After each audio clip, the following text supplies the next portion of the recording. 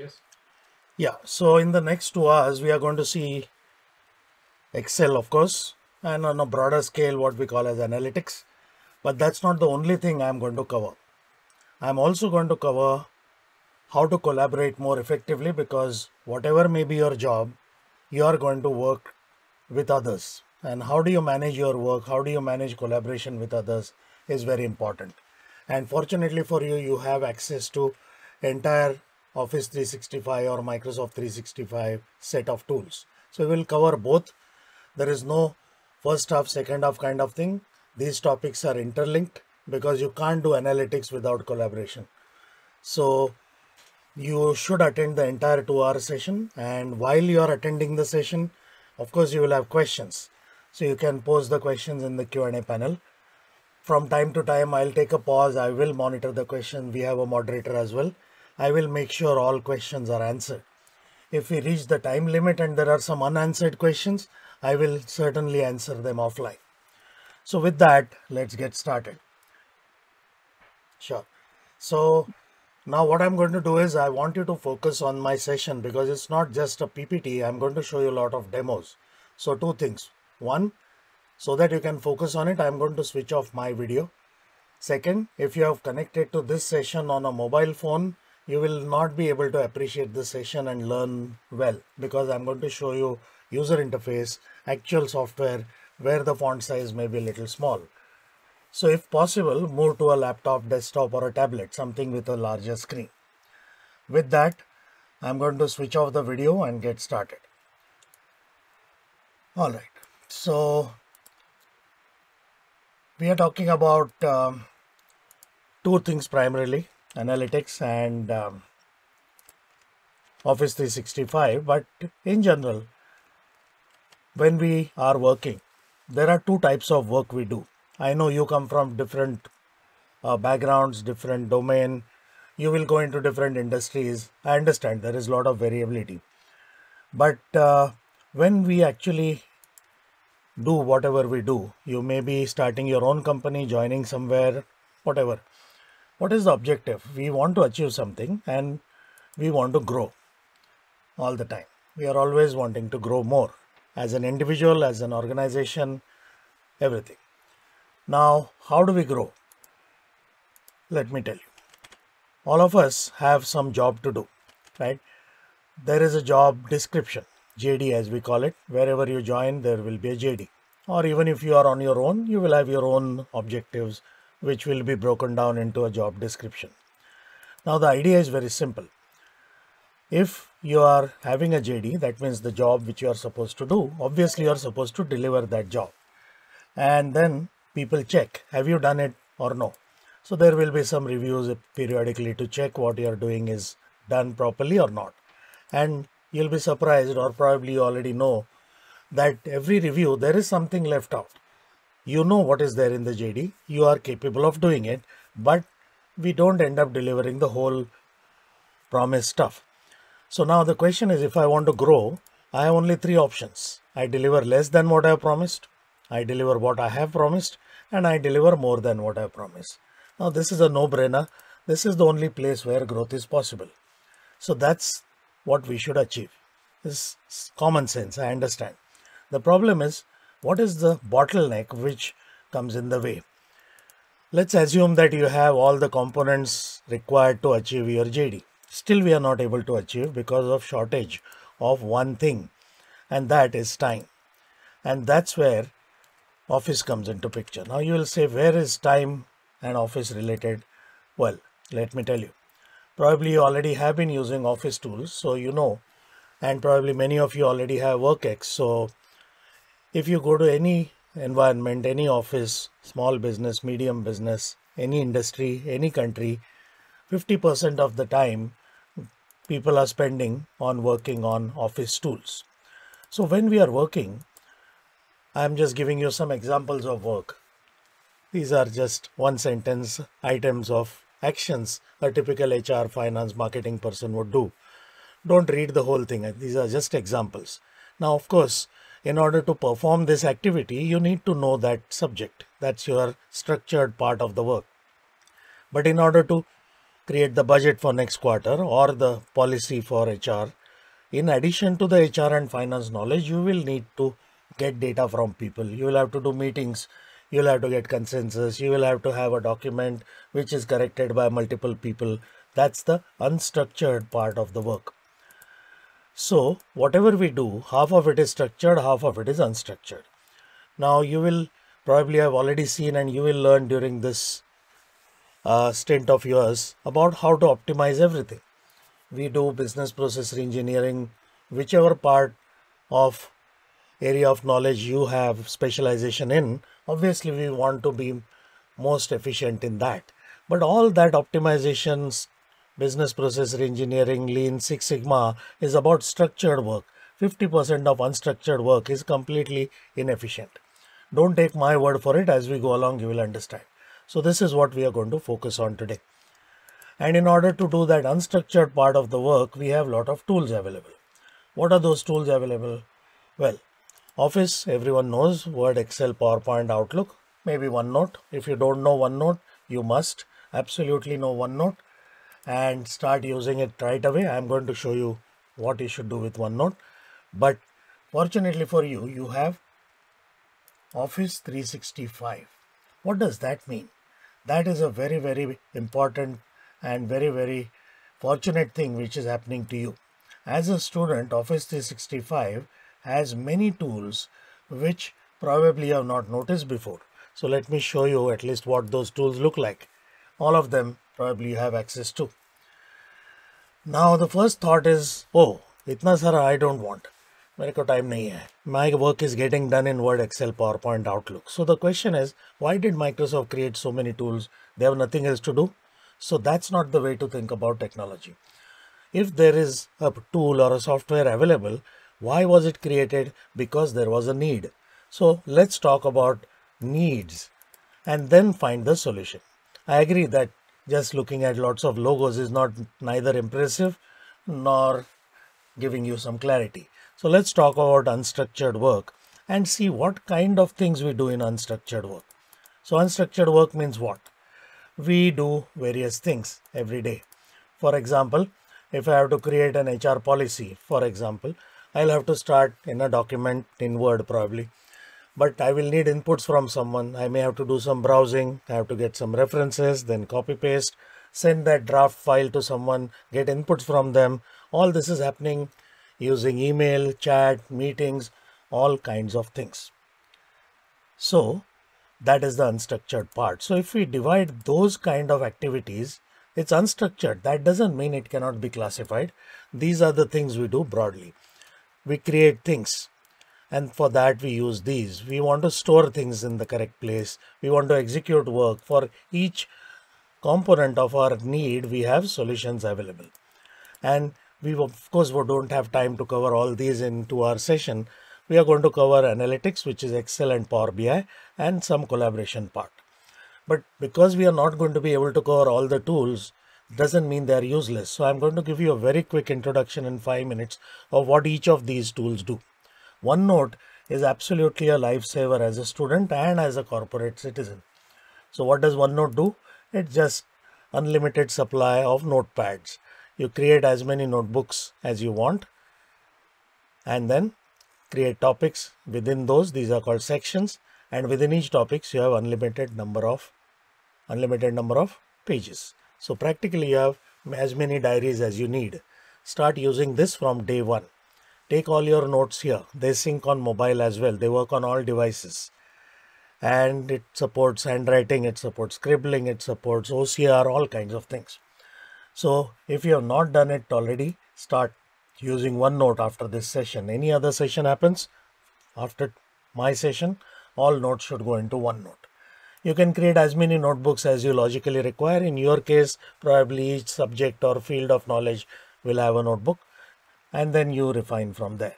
The primary purpose of OneNote in today's context of collaboration is we do conduct a lot of meetings, and whether you like it or not, you will be expected to conduct and attend lots of meetings in life, COVID or otherwise.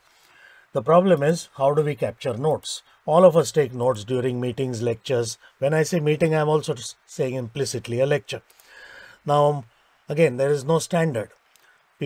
Some people use mobile, some people use laptop, some people use paper, some people use all three and don't take notes at all, whatever it might be. Irrespective of what you do, if I ask you a question, wherever you have taken the notes, can you find them easily after a few months? Generally, the answer is no. So that is where OneNote is very useful. It allows you to link your notes to meetings. So you go to the meeting, hopefully meeting is there in the calendar. This has to be Outlook calendar on the desktop, on the PC. And then right click there. Remember, when you don't know something, you right click. So click on meeting notes. It will ask you, do you want to take notes? Yes. Then it will ask you which notebook should I put it in, because hopefully you'll have multiple notebooks. Choose the correct notebook and the topic. And then it adds a new page with all the details of the meeting. And now whatever you type here is automatically linked to the meeting. So 6 months later, or whenever in life you want to find those notes, you don't go and search in OneNote. There is no file and folder to look for. You just find the meeting in the calendar, repeat the process, right click, meeting notes, and now Outlook will find the notes for you. This is very, very useful. Not only that, now you will say this is good, but this works on desktop, on Outlook mobile, Outlook desktop app and Outlook OneNote desktop app. What if I like to take notes on mobile? No problem. If you are taking notes on mobile, this feature is not available. Still, what should we do? So let me show you what we can do. What happens here is when you take notes on mobile, there is a OneNote app, add a new page, take notes on mobile the way you want, no problem. And then what do? When you start your laptop or desktop or whatever the device is, those notes will get synchronized with your PC automatically. And then problem is I have got that synchronized. So I got those notes synchronized here. And now there is no linkage to my meeting. So don't worry, everything you need is already thought of by Microsoft. So remember this very, very important thing, probably the most important thing in my session. If you need something, just assume it is available. It's a question of finding it. How do you find it? Not by going to Google, asking each other, or going to help. There is a simpler way. If it's a localized problem, you right click, you will find the answer here. If it's a bigger problem, look at the menus. One of the menus will have it. That's how you learn any tool, and especially Office tools. So with that, I want this note, or these notes rather, which I've already taken, to be linked to my meeting. Meeting has already happened. So what do? I go to Home tab, and then there is a button here called Meeting Details, and there I can link it to meeting in the past. So now notice this meeting got linked. That's how you can retrospectively link notes to meetings. Now you still are going to take notes on paper, no problem, nothing wrong with that. Take notes on paper. After the meeting, lecture, whatever is over, take out your mobile phone, add a page in OneNote, it will sync, take photos, it will sync on desktop, and then link it. You already know how to do it. So bottom line, irrespective of how you take notes, you can link them to your meeting. This is called efficiency. Now you will say, this product OneNote, how many people know? Hardly anybody knows. And how many use this to link? Hardly anybody. So you are already better than the world. Inefficiency is very rampant when it comes to Office. And the moment you become efficient, you differentiate yourself and you will be able to achieve more with less effort. That's the whole idea. I'm not going to go into OneNote more because we have a lot of topics to cover, but just to cover all components as we were talking about, let's go and look at another set of components which you will need.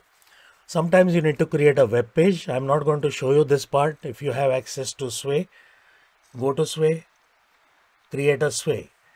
It's a web page without knowing what is a web server, what is HTML. You just provide the content and it creates a web page, gives you a sharing link. That's it. Easy way to create responsive web pages. Forms is something I'm sure you'll use because during this curriculum as well as during your day-to-day life in corporate world, you are going to do surveys. How do we do surveys? We have lots of tools to do surveys. So one of the tools which is a part of this platform is forms, and that allows you to do surveys. But you will say there are so many things which allow me to do survey. Why should I use this? Good question. So like any other tool, it allows you to do surveys, quiz, polls, data capture, but it also allows you to automate the process. We will see that a little later. The process is fairly simple. Like any other tool, you create the survey, test it, share the link, people will fill it, you will get the data and you analyze it. Nothing complicated there. But what happens is, just to show you what it offers. Now this is one way of data capture, by the way. We're talking about data analytics. Where does the data come from? Data can come from a business system like a ERP, finance, HR, accounting, whatever, or it can come from a survey. So this is a method of capturing input data. So we have different types of questions available. What is Likert? Likert is a matrix like this, typically used for feedback forms after training, but not necessarily limited to that. What is Net Promoter Score? You will see questions like this all the time, even on lots of mobile apps, websites, OTT sites, you will see this. So this is a Net Promoter Score. Why is it called Net Promoter? Because its analytics shows like this. The statistics is not just how many people said 1 to 10. It actually shows you overall result. How many people are promoters, how many are neutral, and how many don't like whatever you are doing. So various kinds of questions can be asked. And finally, when you are ready with the questionnaire, what do? You go and link it, create a link. It can be an internal link or external. Typically in your case, you will use external links. And then this link, QR code, all of that can be created here. And then as the data accumulates, data can accumulate anywhere. This is a purely browser-based software. And then you will get live analytics of this. And of course, you can export to Excel and analyze further. That's how this is done. In the same way, this is also useful for creating evaluation forms like a quiz. So we create a multiple choice thing, and you can also decide which is the correct answer, give a hint and give points to it. And then it will give you a score and analyze it. You can analyze each person's performance and so on. Now though, this typically any survey tool will do. What this allows you to do is more. What does it allow you to do? As I showed you, this is not an isolated survey tool. It's a part of this family or platform, as we call it. So it integrates with others. For example, when you submit a survey, you want someone to look at what was submitted as soon as the submission happens and then respond to it. So if the feedback is low, you want to send an apology mail. If the rating is high, you want to send a small voucher to the customer. If the feedback is poor, then you want that, find out why the feedback was poor and then send a mail to a departmental head or add a task for someone. So that is called automation. And this component of Microsoft 365, which you have access to, is a zero coding solution for automation of activities in business.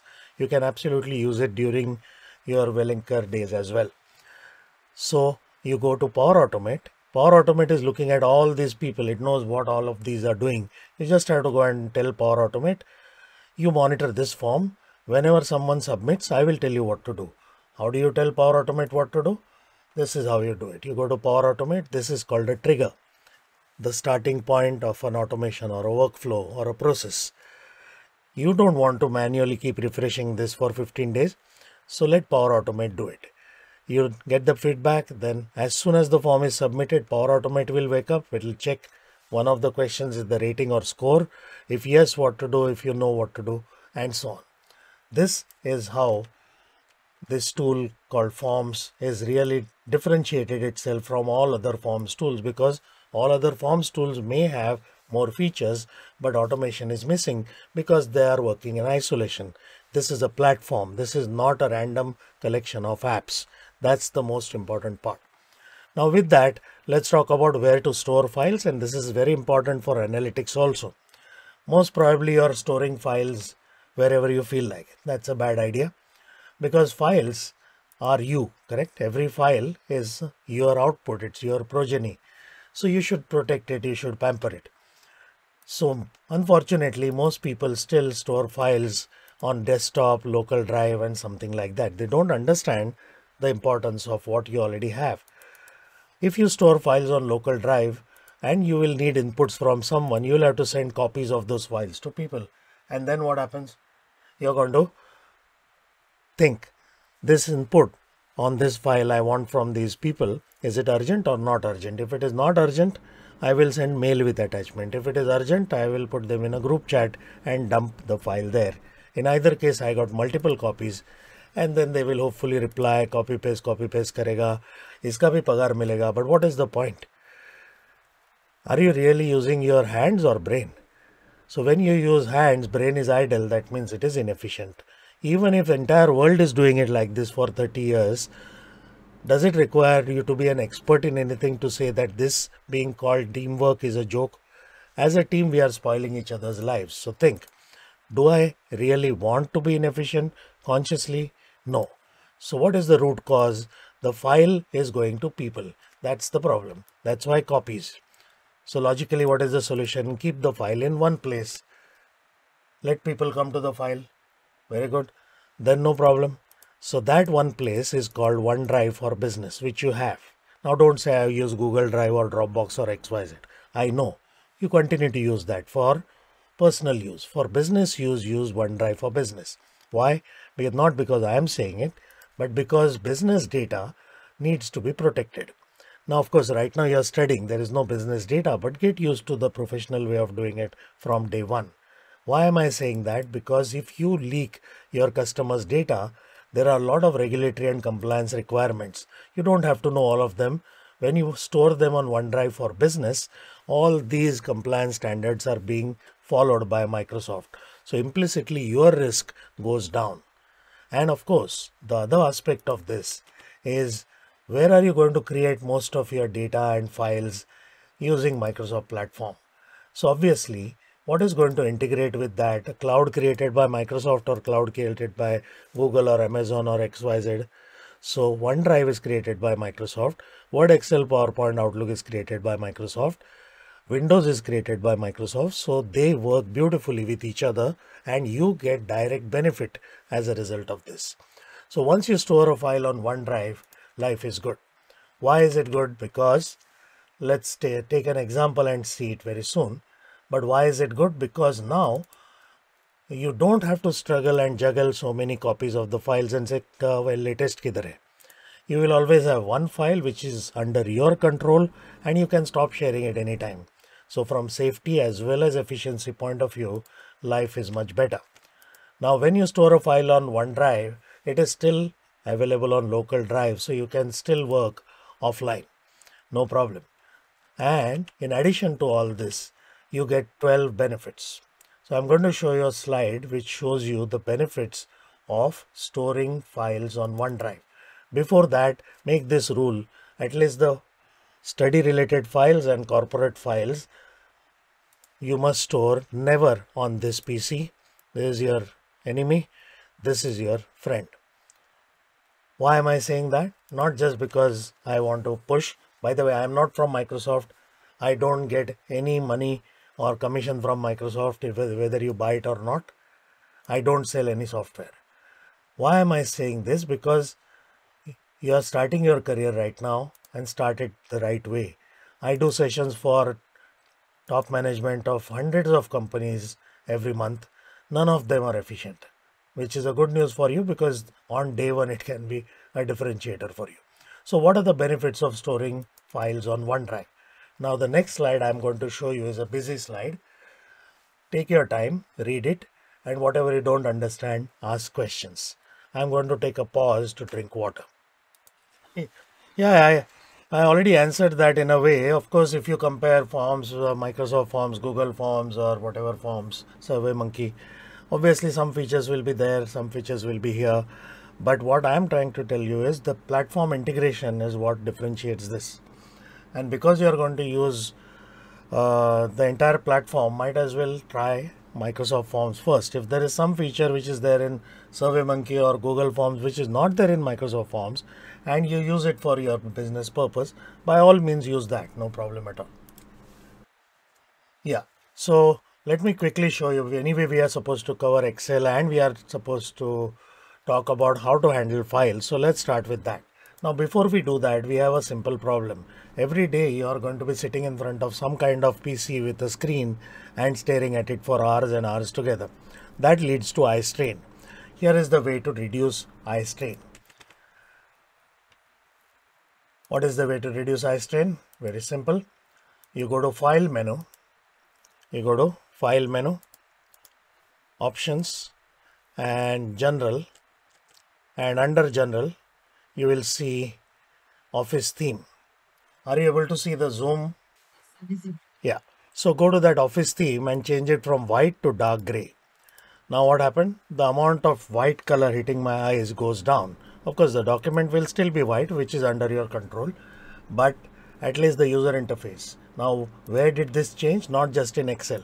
It changed in Word, Excel, PowerPoint, Outlook, OneNote. So do the same thing for Teams, do the same thing for Windows itself and any other apps you use. And nowadays, most of the apps follow the Windows theme. So if you just change it in Windows, it should affect all of them. Obviously, it happens on mobile anyway. So this is a simple but important part of ergonomics, reduce eye strain. Now let's create a file and see how it works. And because we are talking about Excel, let's talk about efficiency from data point of view also. Let's mix the two. Now, when it comes to efficiency, in the context of Office, it's very different from how different fields of knowledge think of efficiency. The way a manufacturing person thinks about efficiency is different than the way a marketing person would define efficiency, because that's specific to their core job.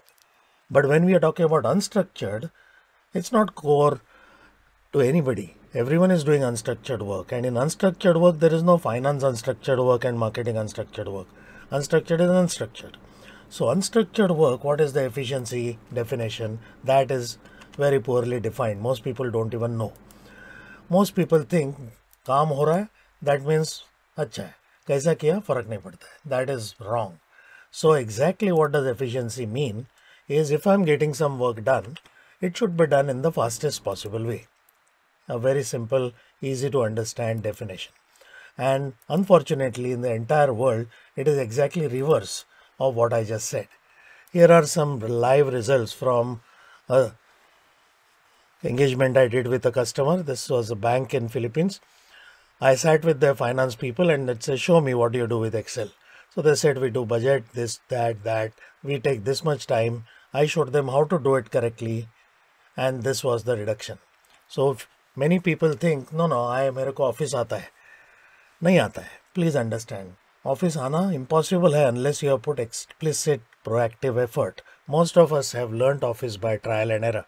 And right now you're starting your career, but even if you ask this question 15 years later, are you really going to attend some extra training on all these tools or even Excel? Even if you attend some training, are we going to cover all the features? No. So bottom line is, when you have a job to do, you do it. You ask someone, you go to Google, जो मिलता है करता है. काम हो गया. कैसा किया कोई पूछा ही नहीं. That is what leads to inefficiency. So nobody is going to ask you and look at where you are clicking, but it is in your interest to not waste time. And imagine the amount of waste of time. This is not few percent of improvement. This is thousands of percent, days of improvement per activity. And this is what leads to waste of time. So you remember what I said earlier about our job description? What was the biggest bottleneck we had in order to exceed our job description? Time. So time is in short supply. Why should we waste it in doing some random copy paste when there is a better way of doing it? That's how Office is very important. It will give you extra time. You can actually create time by using Office more effectively. So how does all this happen? And how do I know what I'm doing is efficient or not? Nobody is going to tell me. So let me give you an example and then we will understand. This is some data. There is a formula here, another formula here, pivot table and a chart based on the same data. Now when I add more data next month, what is going to happen? I know what happened next month. Excel doesn't know. Okay, done. My job done. Is my job done? No, absolutely my job is not done. It has just begun. Why?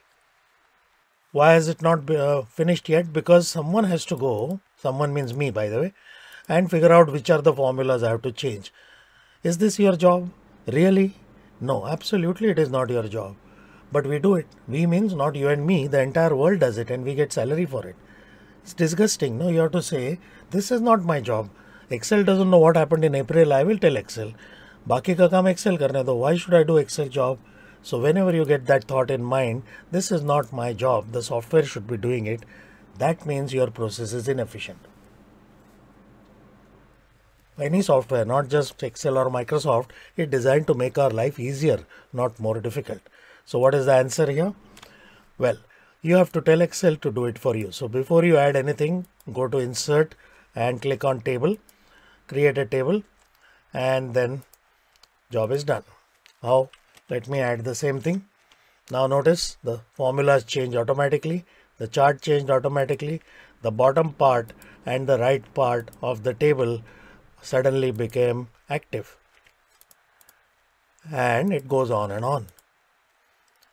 Pivot table by design requires a manual refresh, otherwise the performance goes down. This is called efficiency. What did I say just now? How do you detect inefficiency? If you did not know this, and trust me, 99.9999% people in the world as we speak don't know this. So you're already better than the world. So how do you detect inefficiency? 3 methods of doing that. I showed you this example so that you understand.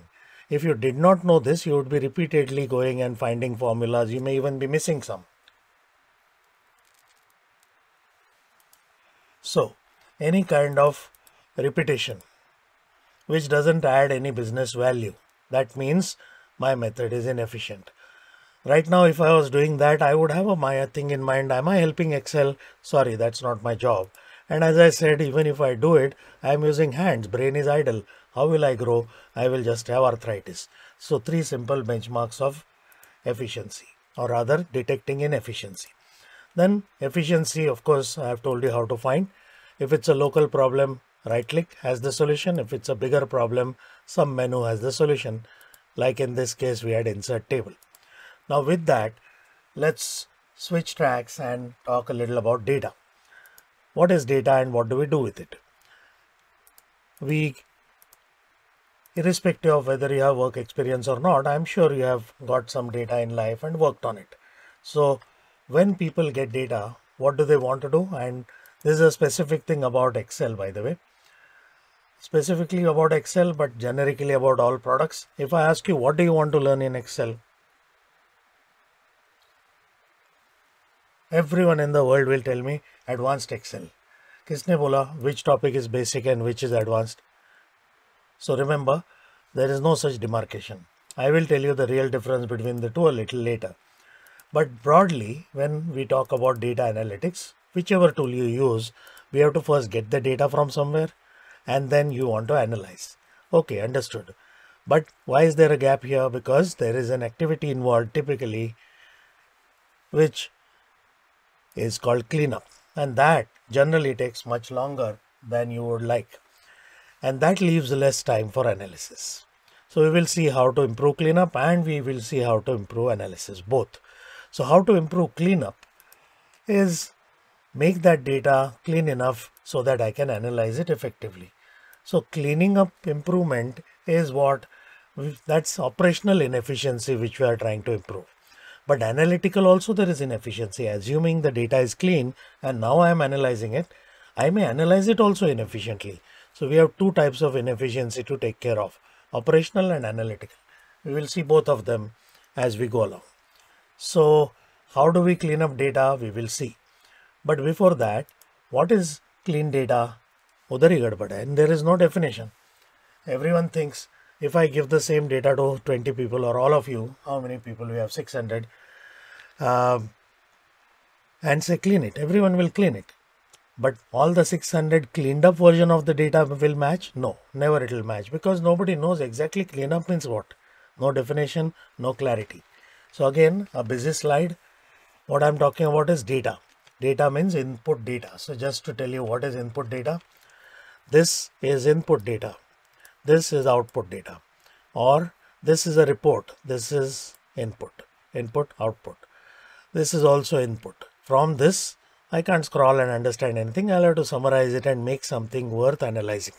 So I'm talking about what is clean input data.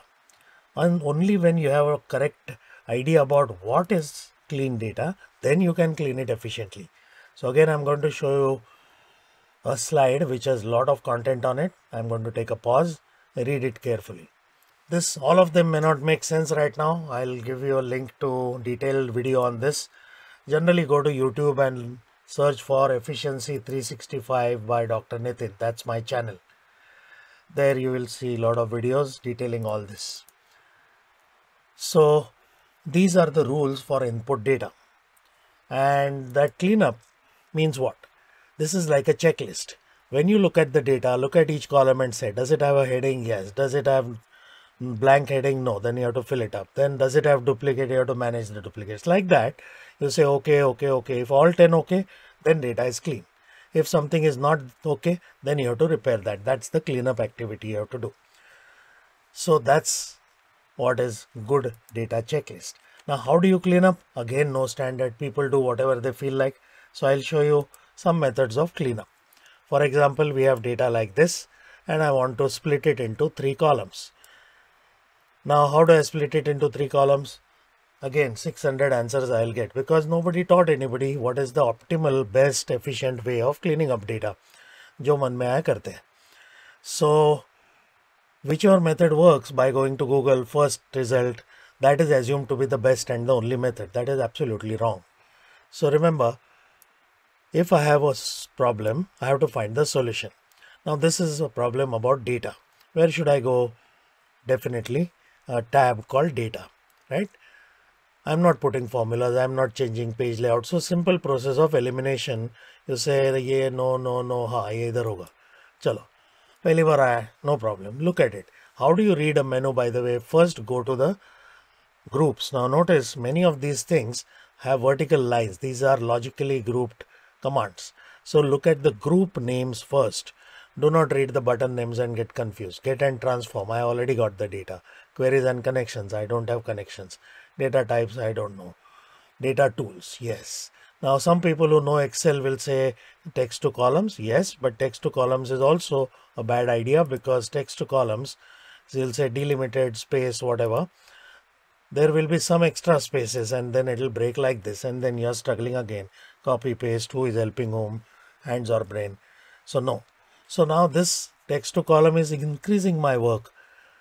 So what should I do? Look around. So next to it, 1 millimeter away, there is a button which again nobody has noticed. That's called flash fill. Flash fill. What does that do?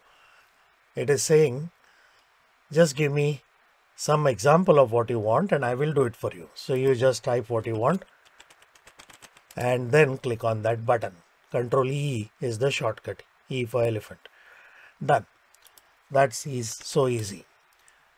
This feature is there for, I don't know, till 9 years now, something like that. Hardly anybody knows it, but now that you know it, you can use it. So this is a very quick and easy thing. This is not a formula. If you add more data here, you'll have to apply this again. So this is not going to automatically drag as a formula, but it's a lifesaver. A lot of time can be saved. Like this, there are lots of powerful mechanisms of importing and cleaning up data. Now this is a special case which is here in data tools because we already had the data, but many times we are importing data from somewhere and while we are importing it, we want to clean it. Where is that going to happen? So this is your best friend for data cleanup. It's called get and transform. Get and transform. Before you do any data cleanup manually by putting formulas, by writing macros or whatever comes to your mind, check, can this thing do it? Because this is the single most important part of Excel. All the analytics comes later. If your data is not worth analyzing, how will you analyze? So this is the preparatory stage where you spend enormous amount of time. Otherwise, this part will allow you to import data and clean it up. How to clean it up, we will see a couple of examples, but just go and explore this part. There are a lot of training and materials available. Learn from them. Question is, where can it get data from? So all kinds of places. You see, from other Excel files, from text, from XML, PDF files also. A lot of people struggle to copy paste tabular data from PDF. If you have multiple files in a folder, same structure, whether there are 3 files or 3000 files, you just give the folder and it will automatically consolidate data. So a lot of extremely powerful stuff is available here. We will not go into details of that because I want to focus on analytics part, but you must absolutely read this part. In fact, on what is today's date? On 25th, next Saturday, I am doing a free live event on how to clean up data. If you want, you can join. I'll give you the link later. So now analysis. Analysis, what exactly does analysis mean? So let's take some data. I have some data here, 7 columns, 800 rows, 2600, whatever. Now if I scroll, I'm not going to understand much. I need to analyze means exactly what. So let's understand the meaning of what exactly analytics means in real life. What is this data? This data is some transactions. In some cities, someone spent using silver card for food this much amount. Okay. Now what am I trying to understand? How are people spending? Which cards are they using? Something like that. So let's define analytics in simple language. What is it? I am trying to learn something useful from what the data I have. Now I already have the data, means it has already happened, historical data. And then what do I do with that knowledge? I will find something, yes. I'll find something useful also, yes. But what can I do with it? Can I change the past? No, I cannot change the past. So I'm going to use this knowledge to try and improve the future. Now if I don't do any analysis, future to aane wala hai. Future is not waiting for me. Even there is a random chance that the future will be favorable to me. But by learning from past, I am going to do something proactively which will increase the probability of future being favorable to me. That is how I will manage my business and drive growth. That's the purpose of analytics. Just take a few seconds to imbibe this thought. Now having said that, question is, how many useful things would you like to learn? Yeah, obvious question. Now that is where the entire world is having a problem. Answer to that question can also be called this. I have this data. How many reports will I ask for? It's the same question. How many useful things do you want to learn? So typically, what is the answer? How many reports will get created? Whatever boss asks for. Boss asks for 5, I give 5. Boss asks for 12, I give 12. Okay, fair enough. But then what is our logic? Learn useful things. How many? Boss asks for whatever number, that is enough. Does it sound logically correct? Boss asks for 4, 12. Few basically, right? There could be an equally useful 12, 13, 27 thing. Nobody asked, nobody saw. That's a loss of business opportunity. On the other hand, nobody asked, but someone proactively went and found out all possible useful things. Then that's an advantage to you. That's a competitive advantage that will drive growth. So this is called efficient analytics. If you are creating finite reports, it's called inefficient analytics. Now question is, I don't want to create infinite reports and keep wasting time on one piece of data, hoping that I will find all useful things. No, there has to be a better way of doing that. So how do I go from few to all possible? So that brings us to the concept of efficiency. Means I want to achieve more than what I was, but I don't want to spend more time on it. So what is efficiency? We are going to put some effort and we are going to get some outcome. So I want to minimize this and maximize this. This is impossible in manufacturing. If you want to manufacture more physical items, you have to give more input material, raw material. But in office, we can actually reduce input and get better or more output. In fact, all the features of office are designed with this simple principle in mind. If you are not getting this, that means you are using this product incorrectly. If your effort is more and output is less, that means inefficiency. So it's a good benchmark to have as well. So with that, this slide looks very nice, but how do you actually do it? The answer is again here, where menus. There is a button here called Analyze Data. This button will be available to you only if you are using the Office 365 version of Excel, which I strongly suggest all of you download and install today from your website.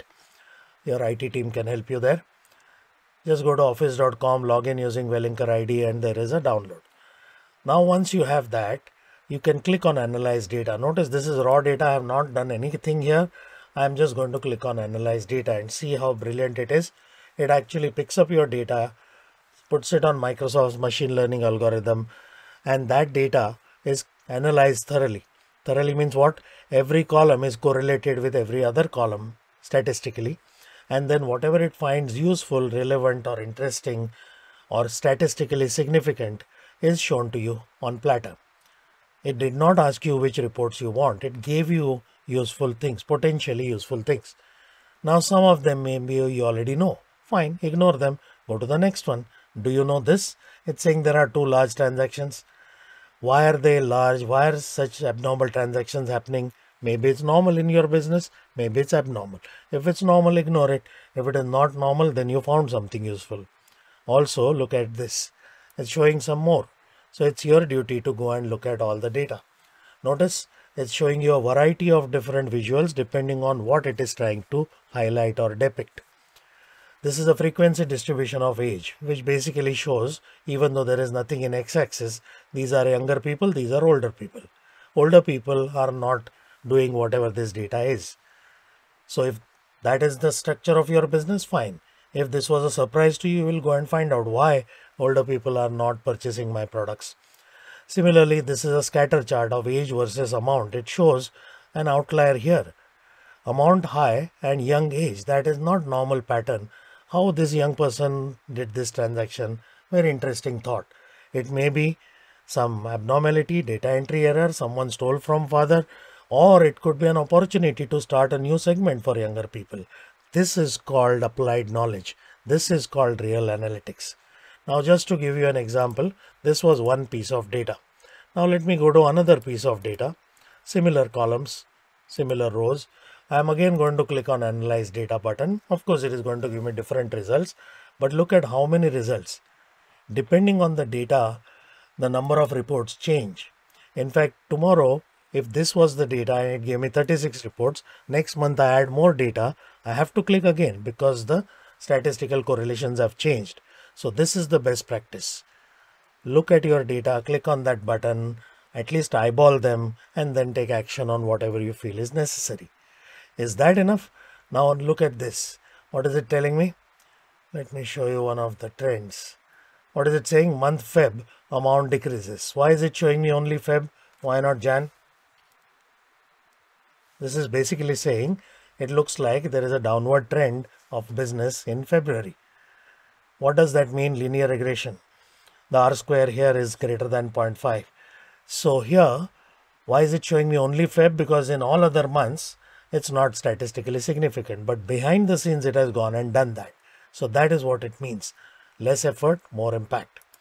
As though this is not enough, you can also ask questions here. How do you ask questions? It has even given questions based on your data. So let me go to India data and do this again. Notice I have these columns. It has figured out what columns I have and suggesting questions. Tell me average age for month excluding Jan. You just have to click and it gives you results. And then you want to analyze further, click on this plus sign. It will add a pivot table. This is a regular pivot table without you having to make it. And then you continue analyzing further. But does it mean you are limited to these questions? No, absolutely not. These are just sample questions. So let's say I'm saying top 3 what? City by amount. No problem. Done. This is the power of AI-based analytics. Most people who have this version of Excel incorporate today don't notice this button. That is loss of opportunity and inefficiency. So with that, let me take a pause and see if there are any questions. Yes, sir. Any specific questions you want me to handle, or should I just scroll and decide? There are some questions related to a short-term course on Office, Ah, seeking your YouTube channel link. yeah, I'll Interested. yeah, got it. I will send post the link. Don't worry. And short-term course, yes, there are short-term courses, but I suggest at this stage you are anyway in learning mode. I will tell you how to learn while you work. Okay, so let's go ahead and look at some other aspects. When it comes to Excel, one of the most common things used for analyzing data, this is automatic analysis, right? You may want to do proactive analysis based on exactly what you want. There also we have various tools available. So let's look at that part first. One of the common things, so one of the commonest things which people do in analyzing data is pivot tables. So let's look at pivot tables and how to use them. This is a very common requirement. The requirement for pivot table is the data must be clean, right? Data has to be clean. You know what is clean data, how to clean data I have not shown you yet, but assume the data is clean for now. Don't create reports manually. For example, there are different card types. I want total by card type. Most people filter by card type and then drag, and no. That is, someone has asked me, how do I know what I'm doing is inefficient? If you get the feeling that you are doing something repetitive, brainless, and you are helping the software, that means it is inefficient. So what do? First, make sure it's a table. Then go to this one called pivot table. In pivot table, of course, insert pivot table from table. This dialog may be a little different depending on your version, but same thing. And then it will add a new tab which allows you to create a report. Now this shows you all the columns you have, and this is the empty report. It's a good idea to drag and drop it here so that both are next to each other. Now you decide. It has given me 4 areas. What are those 4 areas? Rows, columns. So I decide what should go in rows. I decide what should be calculated. Calculations happen in values. So in this case, I want card to go in rows. So cards came in rows. Cards came in rows. And what happened? I want amount to go in values. So this is how you get it. Instant, easy. There's not a new feature there for whatever 30 years, but still many people don't know it. Please start using it. This is the easiest thing to do. I can just drag drop whatever I want. So instead of card, I want gender. So just remove it, put it. This is gender. Okay. I want gender on columns. No problem. Columns. I want both. No problem. Like that, I can keep on doing this. I don't want card expense type. There is only one. I want card type. Okay. All this is easily possible. So this is how you create reports quickly. Now, when you create reports, this probably some people who know pivot table will know, but there is much more. And if you want to know, someone was asking how to learn, just keep right clicking. Every button in the right click is an answer to a question, what can I do here? So let's look at this and see how it works. So notice what has happened here. This is a very simple thing. I have 4 rows and 2 columns. Have you understood this data? Probably yes. But in order to understand it more effectively, would it not be better if I convert this to percentage? So let's take a simpler example first and then go ahead. I'm going to choose months and put amount and then see. Yes, this is good, but I want to see it as percentage. By the way, you can drag and drop the same field in value area multiple times. Now this I want to keep, but this I want as percentage. 100% here, broken down here. Most people type a formula outside. Obviously, bad idea. Don't ask me why. Try it out, then you'll understand why it is bad, or take my word for it. You want Excel to give you percentage. That's a local problem because I'm only talking about part of the pivot table. So right click, look at all the options. No, maybe. No, but this sum already done. This one, show values as. Now look at all the buttons and see what it is trying to tell me. So many options to see the same data. This is also learn all possible useful things. So now what do I want to do? percent of grand total or column total. Both will give me the same thing. One click and done. Now another thing. Many people want month-on-month growth or decline. Again, they will put a formula here, this minus that, and drag. No, bad. Right click, same thing. Now if you spend little time looking at it, I am doing it fast because I want to show you more, but you should take your time to read through. Abhi to life chalu hua hai. The time you are going to spend looking at and noticing each button is very valuable because you have the need. These guys are the solution. If you don't look at them, you have the need, you will find some weird, slow, inefficient solution, and lifelong you will be inefficient. So the idea is to learn the skill of noticing these things. These things are solutions to what? Your needs. So you have to learn to discover your needs behind every button you see. That is called an efficient thought process. That's your training program. Look at the button, notice it, think of what it must be doing, and say, oh, that is what it does. Acha, acha. Next time, zarurat padega to use karega. So once you know that, that mapping is what will make you super efficient. So in this case, what do we want to do? Percent difference from. So what I want to do is percent difference from. Now notice my cursor currently is in May. So it's taken May as the item. It is showing me percent difference from May. What is the problem? What is the problem? Everything is compared to May. Is that what I wanted? No. So this is good, but this was good if I was comparing every other month to May. So I made a mistake. No problem. Let's go to the same thing, percent difference from, and look at it carefully. There are drop downs. All drop downs should be opened. And ideally you should guess what should be there in the drop down, but most people can't guess that Microsoft knows that you need previous month. So now this is month-on-month growth, and in order to see it clearly, whenever there is a negative and positive together, we don't understand the difference much. So it's important to visualize it. So you go to conditional formatting and put a bar chart there. That way you understand the difference much better. It quantifies the numbers for you. This is important because we are not good at reading and interpreting. We are much better at seeing and interpreting because evolutionary vision is there genetically. Reading came acquired. So acquired skills are always poorer than genetic skills. That's why data which is difficult to interpret just by reading it should be converted to something which is visual.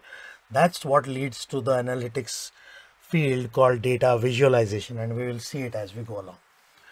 So this is how, what is the bottom line now? Learn pivot table, learn all these things, and life will be good. Okay, now let's look at some other things as well in Excel. Many things which I showed you, you will have to explore. For example, I showed you this. What is this? Conditional formatting. I showed you only one kind of conditional formatting. Now, this is already summarized data. I am interpreting it. I am interpreting it means exactly what will I think of in my mind. That Excel can't tell me.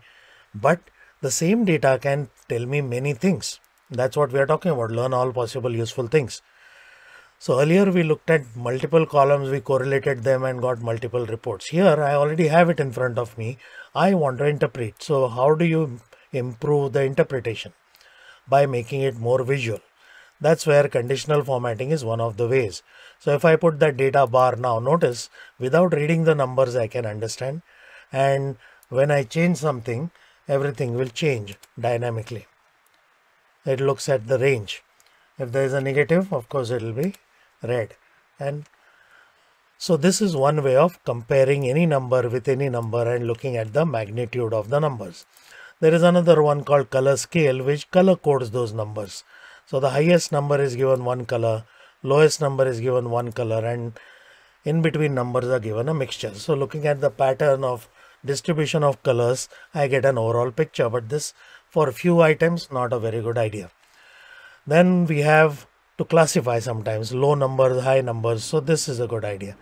3 categories, 4 categories, 5 categories. How does it look at it?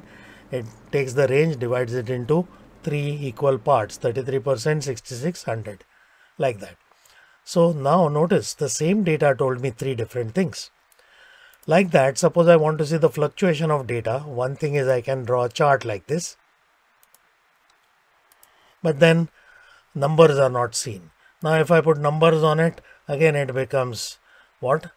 More confusing. So yes, this is a method, but if I want a separate line chart for each of them, which will give me better clarity, what do? So I select this, go to where? Insert spark line. There is another kind of line chart here called spark line, and then I use this and say this is my data, and it actually draws separate charts here. This is another way. So like that, what I'm basically trying to tell you is exactly the same thing which I showed you earlier. Why learn few things? Learn all possible things. So now here, how do I learn all possible things? Just select the data, click on this guy. This is a very irritating button, but remember, irritating means very useful. Immediately click on it, pounce on it. And then what I just did one by one, it is saying, why are you wasting your life? Just come to me. I will show you all this. Don't click, just hover. Do you understand? Oh, you wanted charts? We don't even know which chart will look good. No problem. I will tell you the charts based on your data. These are called recommended charts. Similarly, you may want total. Why only look at some? I'll show you all of them. Now you decide which one you want. Horizontal plus vertical. And the spark line which I showed you. Line chart. This is again another implementation of the thought which we just saw. So wherever you touch, there is value. You have to start noticing, start exploring, and start finding the right method or feature to use in the given context. Don't limit yourself by saying काम हो गया आगे सीखेगा नहीं. That is what is going to lead to lifelong inefficiency. So with that, let's switch tracks and look at that file and what happened to that file and how do we store files and all that. In order to do that, let's create a new file so that you understand the whole life cycle. Because I'm sure you're going to be creating lots of files in your life. Let me just scan the questions in the meantime. Any specific question you want me to handle right now?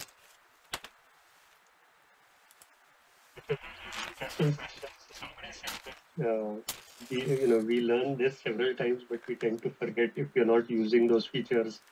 So any guidance on that? Yeah, so the way you learn matters. If you're learning reactively, you will forget because you want a quick fix. किधर तो अटका है, go to Google, जो first page पे आया, you did it. Job done. We never thought why it worked, what was the fundamental behind it. If that is the quick fix mentality, of course you will forget. But if you change your mindset in saying, there are so many things in front of me, all of them are sitting there to help me, and I'm not looking at them.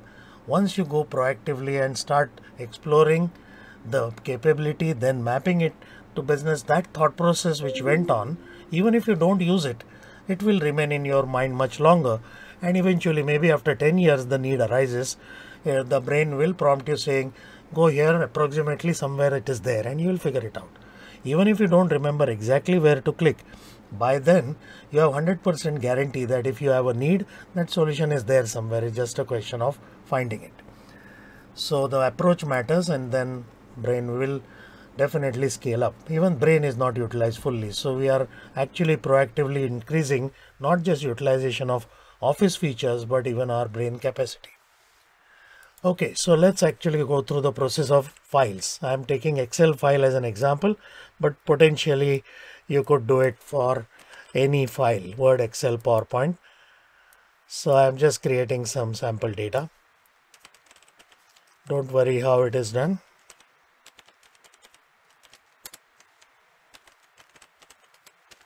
So now I have to save this file, and this is a everyday decision. Where to save the file? Actually, there is no decision. Everyone goes and says save as local drive. This is your enemy. Don't go there. Go here, OneDrive, and then of course save the file. Where is this file? This is OneDrive. OneDrive is cloud. So where did this file get saved? If I ask this question, everyone in the world will confidently say, oh, this file got saved on OneDrive. That is absolutely wrong. The file got saved on my local drive first, and then it will go to OneDrive. What is the thing you learn here? You don't have to be possessive about local drive, local drive. This file is also on local drive, but it is not as helpless as a file you would directly save on this PC. Why? Because it is on this PC, but now this file has become intelligent enough to synchronize itself with the cloud. The moment it synchronizes, you will see this icon. Once you do that, you can shut off your PC, open your mobile, go to OneDrive and edit that file there also, or any other device or any machine in the world which has internet connection. That is the benefit you got. Once these files are synced, then you lose your laptop or whatever hard disk fails, get a new hard disk, log in, all files will sync again. So there is automatic backup and restore. Now the most important part is when we need inputs from others, when we are collaborating with each other, how do we really collaborate on files, whether it is data or otherwise? How do we collaborate? Let me explain. So we'll take the same example which we had taken earlier and then go from there. We'll come back to Excel and file sharing, don't worry. So suppose I have this file and I want to create a budget for next quarter. This is one activity, but in order to actually perform that task, what did I have to do?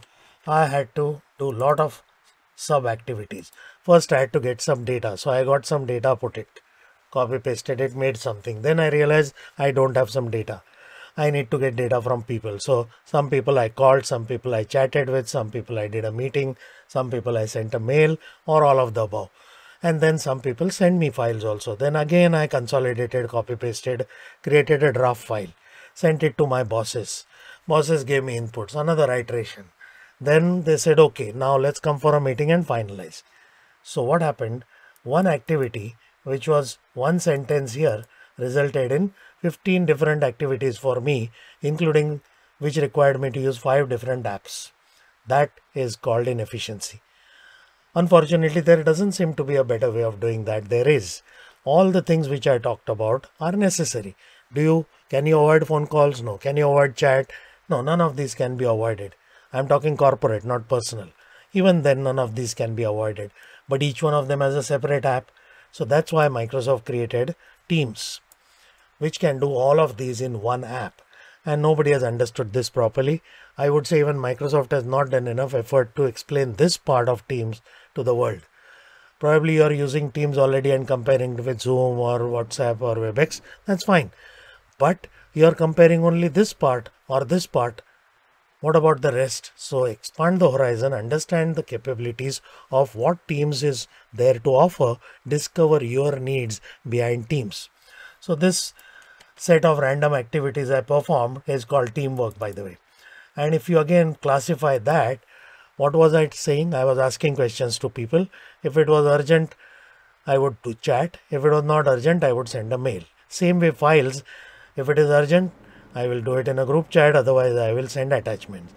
And then meetings. All of this inefficient. So files are becoming inefficient because if I want inputs from someone else, I would be sending an attachment or put it in chat. Either way, copies. So now no more this. So you go to share. There are multiple options. Don't do this. This is an anonymous link. You want to specify people, like you would go to an email, attach the file and put their names. You do it here. Now remember, when I email a file to someone, attachment, what they do with that file, you will never know. They can send it to someone else. Will they inform you? No. Will you come to know? No. So sending files as attachments is not safe also, because you have no audit trail, no visibility to exactly what happened after that. Not only that, when you send a file as attachment to people, they may send the edited version of the file back to you. But what else they did with it, you will never know. They may use that data, say I created it, and take credit for it. How do you know? So you are not in control. Whereas here, for a change, you are in control. You can allow or not allow editing. If you refuse editing, that means read only. But they should not copy, paste and select all. Yes, so block download, that is also under your control. Now in this case, I want to allow editing, so I am allowing editing. Click apply. Now I can put names of people who are supposed to be providing me data. So this is a person from my company, so it understood its name. This is another person from my company, understood its name. But by all means, you should be able to do this. Please don't block external sharing. People are going to require to talk to each other and send files externally officially. What is the harm? Let them do it. If you don't do it, they will send attachments. That is inefficient and unsafe. So now I am sending what? I am sending a mail, but I am sending a link. Now that link went to these three people. Now one person was from outside the company. Okay, so does that person need Office 365, Microsoft license, Microsoft account? No, nothing of that sort. Nothing of that sort is required. That person needs a browser and internet connection. That is all. And once that is done, let's see what happens on the other end. So this is my other user, assistant, A for assistant. Got this mail. What is there in the mail? Just a link. Click on the link. This person is opening it on browser now. Right side, assistant has the file open. Left side, Nitin has the file open. They are two different people technically. For demo purpose, I am showing it on one screen split, but this person could be using desktop. This person could be using mobile, browser, Linux, doesn't matter. And notice wherever I click here, this person knows where I am. Wherever this person clicks, and vice versa. So if I change something here, let me change the zoom level. If I change something here, so Nitin is changing this to 11. It changed here. Now this guy changed it to 13. So there's no locking. You would have done it anyway by copy pasting when these people send files to you. This is happening live. So what is the idea? Multiple copies of file? No, one copy. Multiple people editing? Yes. Any copy paste required? No. Less effort and more impact. This is how it works. Right now there are two people. There is no upper limit. There could be 20-30 people also editing simultaneously. No problem at all. Now if I did something here and then someone said no, who changed it? Oh, no problem. Right click there, and this feature right now only on browser, you say show changes. It actually shows who changed what. There is a full audit trail. And although we created this file right now, it automatically creates versions. So notice there are versions available. In just 7 minutes, it has created 2 versions. For every file, up to 500 versions are created. And it even shows changes, and you can actually go back and change them or restore the file if required. If someone made a mistake or deleted something by unintentionally or intentionally. So this is how simultaneous editing happens. So now you must have understood how useful this is. Now the external party which we sent it to will have to put an extra OTP. So that's also making it even more safe to send it. Bottom line, all new files must go to OneDrive. No questions asked. Why? Not because I am saying, because of all the benefits you are getting. To recap, these are the benefits. Now, have you not understood anything? Ask me questions. Yeah, I am recording it and I will send it to. Great. Yeah. Sure. Thanks. Yeah, thanks. Okay, so these are the benefits. Now, this is as far as files being collaborated with in the context of email. We have improved. Very good. What about chat? So that's another very nice thing about Teams chat. Maybe many of you don't use Teams chat in personal, but in corporate and in study context in vSchool, start using Teams for all your work. So what happens in Teams? Like any other chat software, it has a chat thing, but it has some many nice features which you may not be aware of. Yes, compared to other chat software, Teams looks more formal. It may even look more clunky, but remember, this is designed and optimized for corporate use, not for personal use. So there are some really nice features which those would grow on you. One of them is when you're communicating data in chat, in business, you will need tables. So this gives you tables. As simple as that. Tables are here. Okay. Next. Maybe some of your developers, they will love this feature. What do we have here? We have code snippets. It supports 50 plus different programming languages, including syntax coloring, line numbering, indentation, and so on. but something for everyone. Many times in chat, people put lots of text. Lots of text means really verbose text, and this is a common problem for everything, right? So how do you read this text, whether it is in Word, OneNote, Outlook, whatever? So look at this, immersive reader. I'm just going to mute for 1 minute. Give me a minute. So what is this? Whenever you have a lot of text and you want to read it with focus, we want least amount of distraction. So this is immersive reader, available in Word, OneNote, Outlook and Edge browser. What does it do? It makes it full screen so that there are no distractions. Number one. Second, you can, like a e-reader, you can change whatever you like in terms of the color scheme. Then, by the way, technically or from a medical research point of view, this font is designed for improving comprehension visually. So try that first. Then it also has other options. Do you want to see the whole paragraph or focus on a small one? And then you can also have a dictionary and translation live along with pronunciation and right.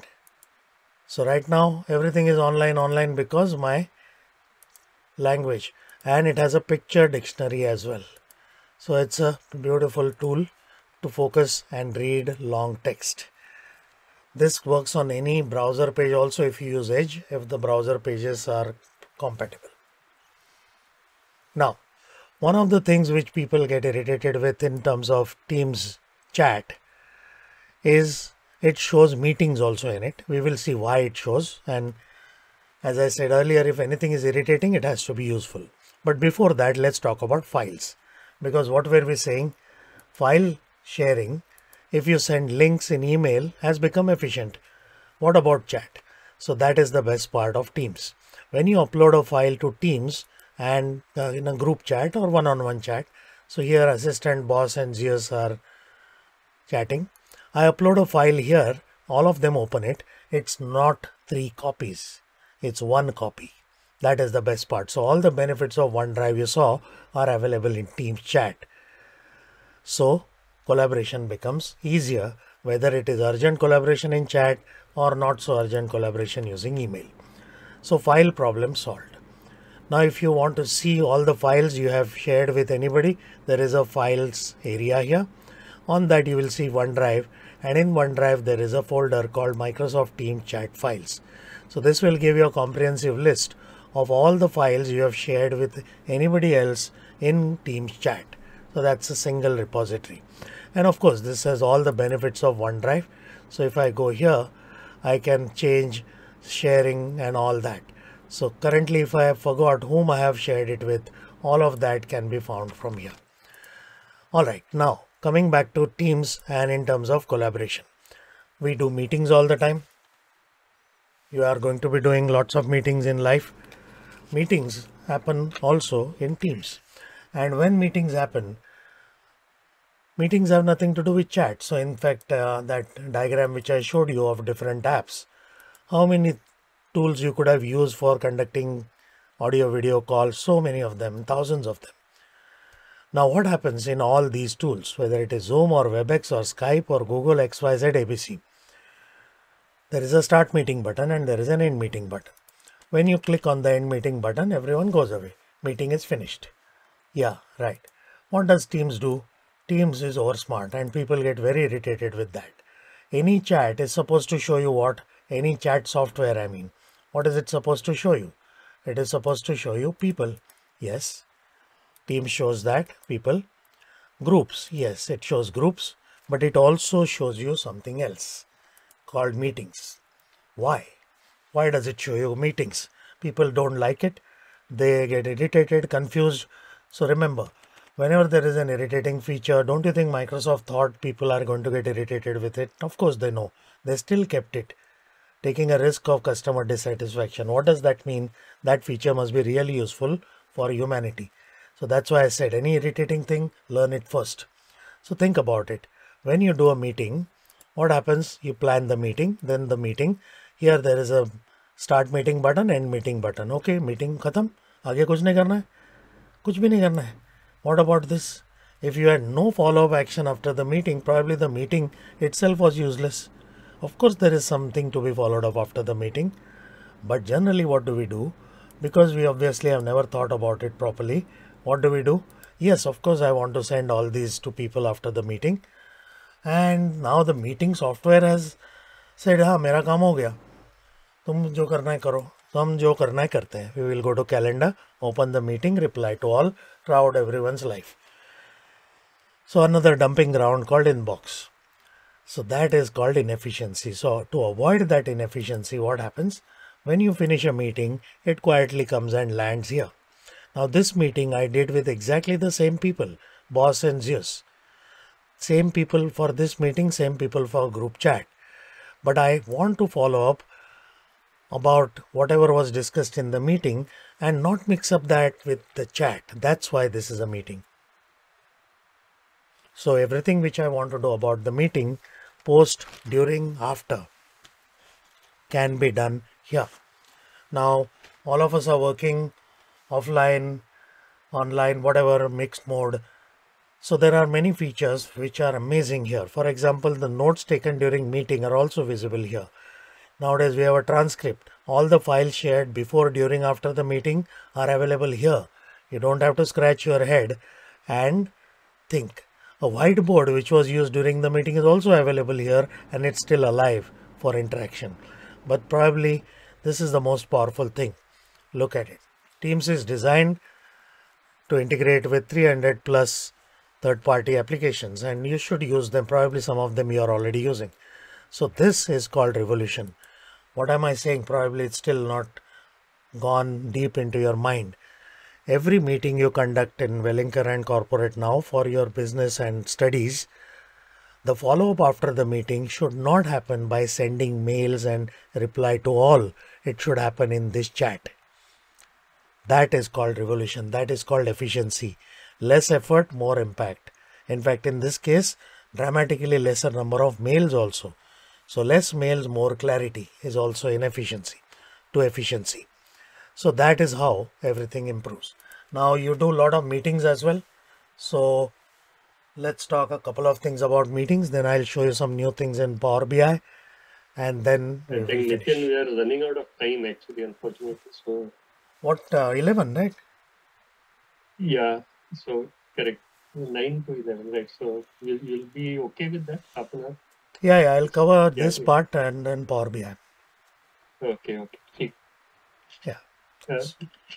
Yeah, any specific topic you want me to make sure I don't miss? So another 15-20 minutes of Dr. Paranjape's session. And probably later on, the remaining time we can take student questions. Some questions, okay, fair enough. Thank you. So then let's switch to one part of Teams and then directly go to how to do meetings and all that. Probably you're already aware of. So yeah, once they get it, then they will. The only thing is there are projects which we do, and I'm sure you will do a lot of projects. How do you do projects? Projects means there is a group of people, typically with different department, different batches, whatever, and there is a plan, multiple tasks related to each other, and there is a deadline. Now this requires a lot of coordination. Generally, there will be some external parties also may be involved. Whether it is internal or external, these people are not meeting every day to see kya kiya. So we need to inform everyone to keep everyone in sync. And the only method the world uses today is to send a mail, 14 people in CC. Everyone is doing that. How many mails will you get? 14 people, 14 CC, 3 months, 18 working days. This is just one activity, one project. Imagine all kinds of things about the project coming to inbox. One project, second project, third project, plus regular mail. We are literally drowning in email. कौन से angle से efficient दिखता है? नहीं दिखता है. So what is the problem? There's nothing wrong with email or inbox. The problem is misuse, inappropriate use. Means everyone gets one inbox. Yes. Everyone is going to be a part of multiple activities. Yes. So something which is always one should not be used to manage something which is never going to be one. That is called inefficiency. So start using Teams. How do you use Teams? Very simple. Don't create a group chat. Go to the Teams part of Teams. Very, very important. And then create a team. create a team from scratch, add your people there, and then manage the project there inside teams. So once you create a team, what happens? If I have not created teams and I am a part of 5 projects, my life will look like this. I want to know what is happening in a project. Where do I go? Dumping ground, search for the project name, 1000 results, kuch samjha nahi. Compare that with teams. I come to teams, no search required. Each project is separate. Within each project, I don't have to click on each one of them, only the unread one. Difference between inefficiency, efficiency. That's why one project, one place, put everything there and life is good. And within the project, whatever you want, you can do. You can create further channels and you can add files there. So remember, if a file is being created for a project, do not put it on OneDrive. Put it directly in Teams. You can go to Teams. This is my project. This project has multiple channels. So if there is a file about event management, go to Files tab in Event Management and create the file there.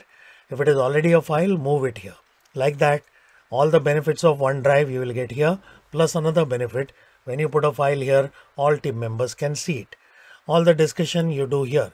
This is like chat, but this has a different reply functionality.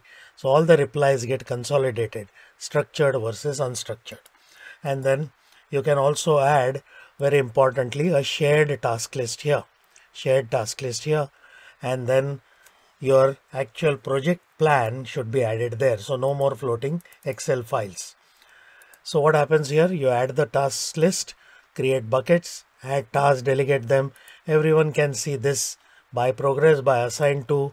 This is like a Kanban view, graphic view. You can see all your tasks across projects in one place and see all the tasks in a to-do app called To Do app. So my work should be listed in Outlook tasks, project specific work in Teams, and a consolidated view of all of them in To Do app. That's how you work properly. Start using this and you'll be amazed as to how efficient you are. Now switching tracks, let's see another thing which is available in context of analytics called Power BI. It is not a replacement to Excel. It is an adjunct to Excel. What does it do? So it also allows you to import data like we saw earlier, get data, but this has many more types of data it can import from. Some of them are common with Excel, some of them are not, and the cleanup engine is common. It's called Power Query. So look at this, online services, so many different data types. All these are free connectors. So whatever I'm showing you right now is for free. If you want to publish a report and share it on web, then you have to go for the paid version, but that we can figure out later. So what do you do here? I showed you some raw data earlier. So let's look at the same data and see how compared to Excel, Power BI will give us additional analytical tools and visualizations. So what do we do here? I am opening the same file. Same file means the same data which I had shown you earlier, the transactions type of data. Now that data I imported in Power BI, and based on Power BI, I have created a dashboard. If that same data was here, what would I have done? I would have created multiple pivot tables, multiple charts, and that's it. Whereas in Power BI, with the same data, I can create dashboards like this. Same data. First, let me show you the data so you understand. This is the same data, date, month, year, card type, expense type, gender, amount. Fine. Some few extra columns, but doesn't matter. Now, based on this, what have I done? I have actually created a dashboard like this. How easy it is to create? Let me show you from scratch. So these are different types of visuals. It's like the insert chart menu in Excel. This is where we have all the columns of data. So I have many columns. Now you drag drop like in Excel. So I want to see class of city. I dragged and dropped. Then I want to see amount. Okay, I dragged and drop on top of it. This is like a pivot table only. But now I can create a different type of chart like this. So either I choose the visual first and then drag drop, or I first drag drop and then choose the visual. Like that, multiple visuals, and I can just rearrange them wherever I like. Using this method, I have done this. But notice there is city and state. So unlike Excel, when there is something called city, technically it is a piece of text. But here we have something called data category. This is also available in Power Pivot in Excel. You can say that yes, this is text, but treat it as a city. That puts this geography icon here. So there are different types of categories available, many of them for geographical things. So because of this, now when I drag drop a city, it will not just give me text. It will actually draw a map properly based on which city we are talking about, like that. Now, depending on what city I have, it will filter it out. So based on that, I have created this dashboard. Simple drag drop. Having said that, what else can we do? Technically speaking, I could have done this in Excel also. In Excel also there is a 3D map, but what is the difference here? These things are now correlated. So if I click on gender equal to female, this will filter everything else. Now I click on it again, filter is gone. I want to click on food. Now this becomes the filter. Everything gets filtered. Now many times what happens, this is all good, but some people don't understand dashboards. People are dumb. When the same dashboard is shown to 20 people in the meeting and you ask them, what did you learn? 20 people have learned 20 different things. So you want to use AI to show the interpretation also there, so you don't waste time. That is where AI comes into picture. There is a beautiful thing here called smart narrative. This is a visual. Notice I have already created some reports. I am just clicking on smart narrative. What is it doing? It is actually looking at what I have on this dashboard with my data, and it has interpreted it for me.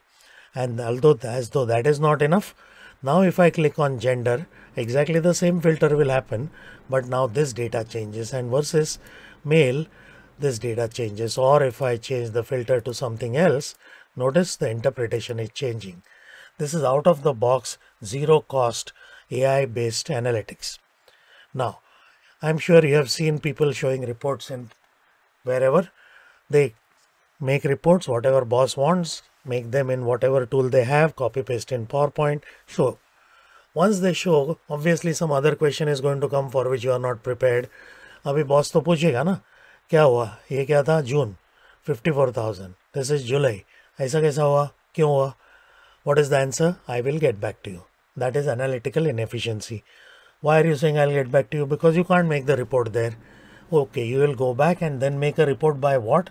By class, by city, by state, by card type, by gender. All of them? No, few of them. So again, we are learning only few things and delaying the process. So how do you make life more impactful and agile and immediate? You already know the answer. What is the problem? I want to know what happened in July. So right click there and ask Power BI to explain the decrease. So this uses artificial intelligence, ranks all these other fields in order of influence and shows you क्या था पहले, जून था, जून में इतना था, जुलाई this gap can be explained. Everyone went down, but Tamil Nadu, Maharashtra and Rajasthan were the biggest contributors. This is the biggest contributor of this decrease. Next contributor is gender. Females spent less, males also spend less, and so on and so forth. This is called learning all possible useful things. And as though this is not enough, this is a very sophisticated method of asking questions. This is the last demo and then we will take your questions. What do I mean by asking questions? You can ask questions like we did in Excel, but this guy has a much wider vocabulary. It understands a lot of complex natural language questions like dates, equality, names, pronouns, various commands like this. And it allows you to refine this. So the natural language Q&A part in Power BI is extremely well evolved. And let me try my luck today and check. What is it saying there? Ask a question, right? So let me try to ask a question using voice.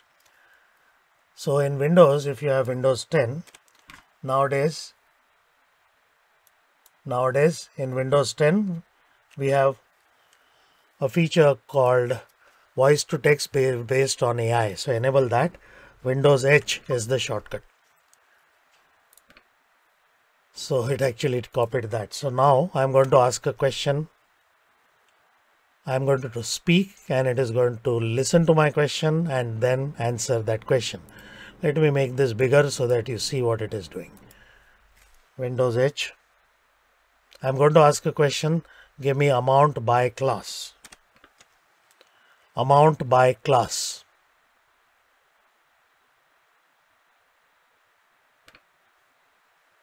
This is how powerful this is. You don't even have to type the question. You can ask the question. So please explore Power BI. Whatever data you have in Excel, the same thing can be imported in Power BI and the same data tells you more. Bottom line, giving us the same thing which we have been saying for a long time now. Learn all possible useful things. So with that, what is your call to action? Learn all these tools, use them in an integrated manner. Don't be having a myopic view कि मेरा काम हो रहा है तो हो गया, उतना ही मेरे को समझना है. There are thousands of features waiting to be exploited, and if you don't take proactive effort, you will be inefficient like everyone else is in the world today. So change the world by becoming more efficient. And in that context, I will tell you how much work is pending for you. There are 14,000 features if you really look at all of them. Most people in the world, irrespective of their seniority and country, use 150 and that too they misuse it. So change the trend. Don't say I don't need it, I don't want to know it. Change that into an opportunity and then you can grow beyond your wildest imagination. So use Office 365 as a catalyst to your growth. That's it. Thank you. All the links you will find on this page. Yeah, I think that is visualization part of Power BI and data connectivity is much bigger.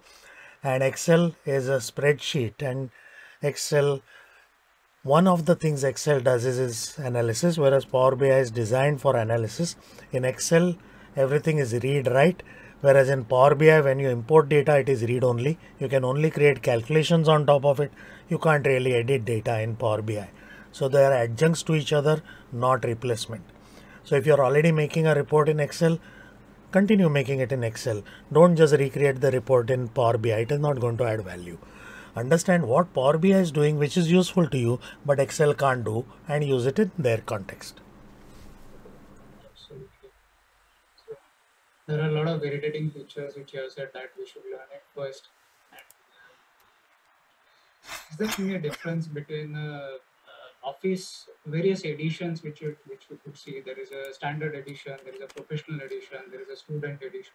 Yeah. So is there any of the differences which we find in the features? Yes, there are a lot of differences, but mota what you have, all of you as students have access to Office 365 A3.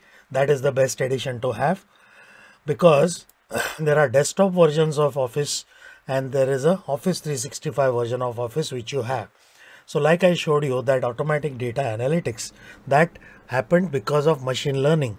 Where is that data center? Where is that machine learning algorithm sitting? In cloud. That cannot be installed on desktop. So desktop versions of Office do not have these connected experiences. They cannot have those because the infrastructure required simply cannot fit on a desktop. So that's why I'm saying, you have no idea how fortunate you are that you're getting this entire stack of tools and the best version in your hand. Use it to your advantage. The question is, in a 2 years tenure, they will have access to this, but what happens after that? Will they still be connected with that, with the OneDrive data? Will they be able to retrieve about? Yeah, so I'm sure this OneDrive is being provided to you by your organization or your college. Fine. But when you leave, if you have some project data, obviously Wellinger is not going to give you lifelong access to your student version of OneDrive. But if you have your data, your projects, you can always take backup before you leave. No problem at all. And then, of course, there's a personal version of OneDrive also. In fact, many students do go for the personal student and edition as well, which actually is family level. So you get 6 copies of Office with OneDrive. So you get 6 terabyte of data, and that costs some 500 rupees per month. That's a very good investment in the long run. And when you join corporates, most of the corporates are already using Office 365. So this, as whatever you will learn in these 2 hours, 2 years or whatever time about Office platform will be absolutely invaluable when you join wherever you do. So is there a difference between a OneDrive and a SharePoint? So OneDrive, yeah. So OneDrive is, and Teams both, underlying technology is SharePoint. So technically speaking, OneDrive is a document library in SharePoint, but it has been given special treatment because OneDrive, everyone gets one OneDrive. And when I put a file on OneDrive, only one person can see it.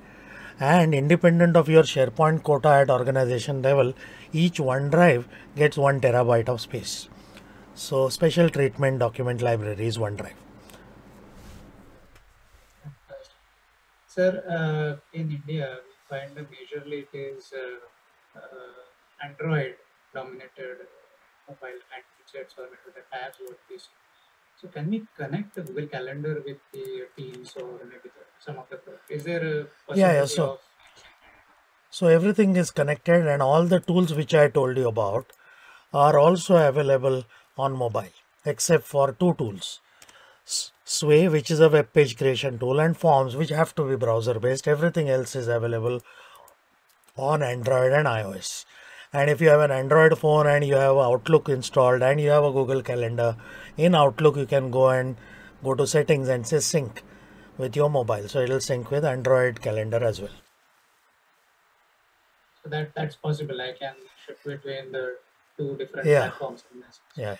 One of my experience, of course, that has not come up from this world. We have found that in India, in the corporate world, we found that up to a certain level, maybe a manager and above, they found that they give the access to Office, Microsoft product, and below that, it is maybe Open Office or some kind of other. Or maybe in certain insurance sector, we have come across at the branch level, they have Open Office and the central office has a MS Office. So do you have any tips to working between these two different editions? So there it is a Calc and here it is Excel. Is that? Yeah, so that trend is changing now. Yes, I do agree that senior people will get a higher or costlier version of Office and junior people will get lesser version. Agreed. But now it is not Office or Open Office or something like that. So just to show you that, I don't deal in this, but most people who are junior now get the E1 version of Office, which doesn't have Office on desktop, but it has all the browser editions. So whatever features I showed you, a subset of those will be available, but the integration will be exactly the same as what I said. So there is no platform difference in that sense. The platform is still valid. Only whether it is available on desktop or not decides whether they are paying this or this. That's it for now. Thank you.